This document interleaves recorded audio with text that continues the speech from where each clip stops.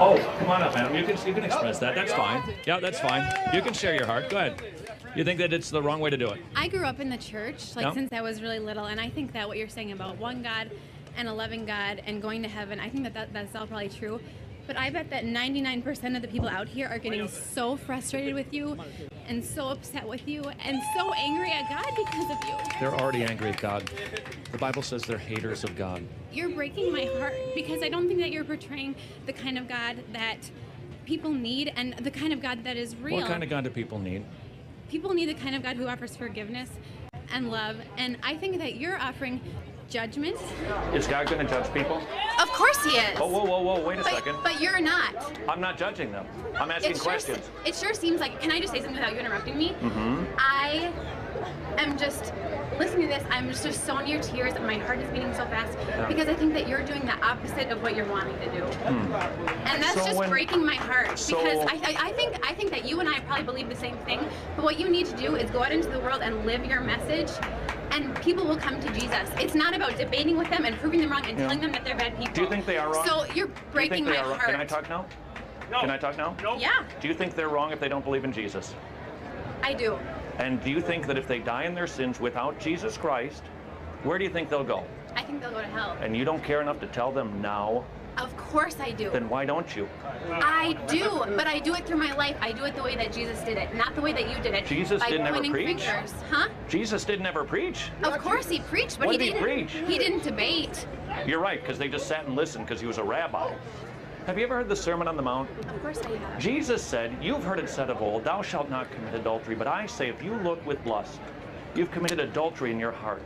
He wasn't being friends. He wasn't living his life. He was proclaiming, you must repent. Jeremiah did it. Isaiah did it. John the Baptist did it. Jesus did it. Paul did it. Peter did it.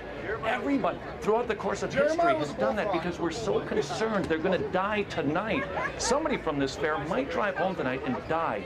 And I don't want them to go to hell. I don't have time to be friends with everybody, but we do have time to preach to everybody. Do you preach to people and help them see their plight? I try to live just like Jesus did. It's not going to help them. But yes, it is. The Bible says, how will they know if nobody preaches to them? It's Romans 10. And how will somebody preach to them unless they don't get sent? My point is that you're wasting your time because 99% of the and people it's irrelevant. Who is so angry with him? Okay. You know what? It doesn't matter. That's pragmatism. The question is, what are we commanded to go and do? And we are called to go and preach the gospel of repentance.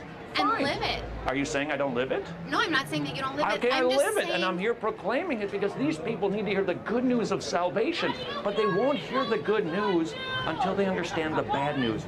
It's like a doctor who would go out into the street and befriend people because he actually knows that they have cancer, but never tells them, and hopes to one day lure them into the hospital.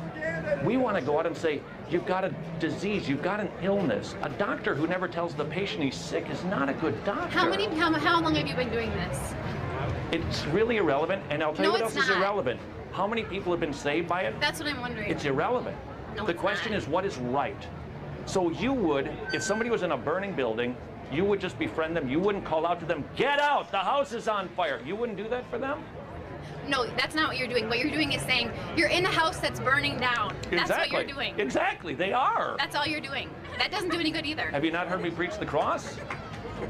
Have you not heard me talk about Jesus Christ, the kind God, dying to save people from their sin? Maybe I haven't been here long enough, but it doesn't seem like you've gotten that far because you're all about the judgment. You're right, because the fellow that I was talking to is self-righteous, and he thinks he's a good person. I'm trying to plead with him. You're not good. See yourself the way the law shows you that you are in your true state. The law was given to hold up to people as a mirror so that they could see themselves the way God sees them.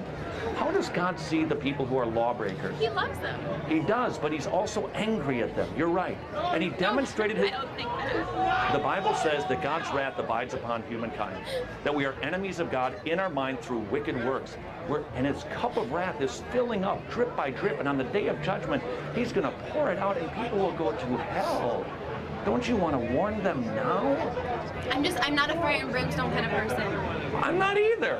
It sounds like it. Is there fire and brimstone? And you're not kind enough to tell them about it? You're not kind enough to warn them about it? See, now you're judging me. I'm asking you a question, sort of like you were judging me a moment ago. Okay. It's just that it breaks my heart. It breaks my heart to hear this, because this doesn't make people want to accept the gospel. This isn't. I just don't think. You don't think this is the gospel? It doesn't make people want to accept it, and I just don't think that this is the way that Jesus went about it.